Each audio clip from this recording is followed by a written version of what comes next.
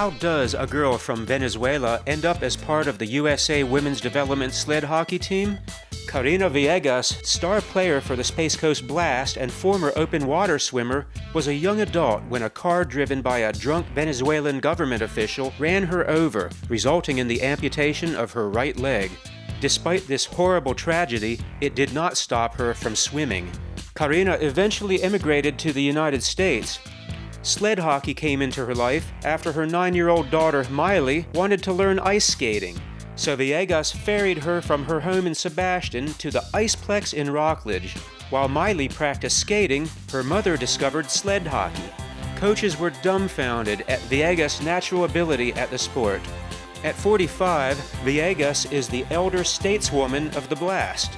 Her career highlights include 3 Southeastern League titles with the Blast and 2018 and 2019 Tier 3 and Tier 4 national championships at the NHL Sled Classic.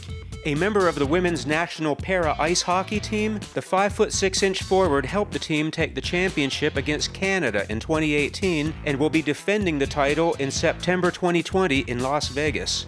Although Villegas knows her playing days will come to an end sooner than she would have wanted, she nevertheless plans to be back on the ice next season, having a blast with the Blast.